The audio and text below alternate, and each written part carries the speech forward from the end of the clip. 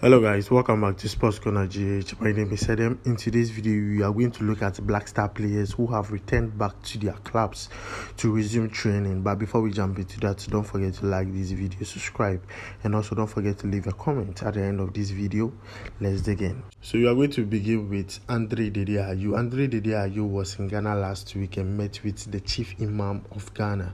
But after that, he returned back to outside to resume training. On your screen are pictures of Dede ayew training with his teammate after Ghana was booted out of the World Cup. Also, let's take a look at Salis Abdul Samed, who has returned back to Lens in the French League after a bit of partying after the World Cup with teammates Gideon Mensah and the likes. He has returned back to Lens to begin training with the team to keep fit for the season to come.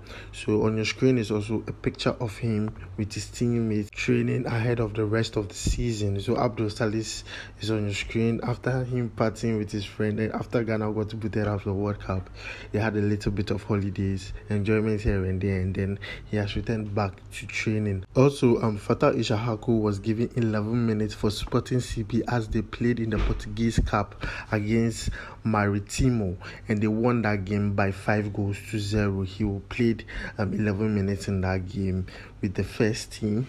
He returned back to training very early to join the first team, and he has been given an opportunity to play about 11 minutes, which I think is very commendable. He did very well in that game. We'll place a link to the statistics of Fataw Issahaku's performance against Maritimo in the Portuguese Cup.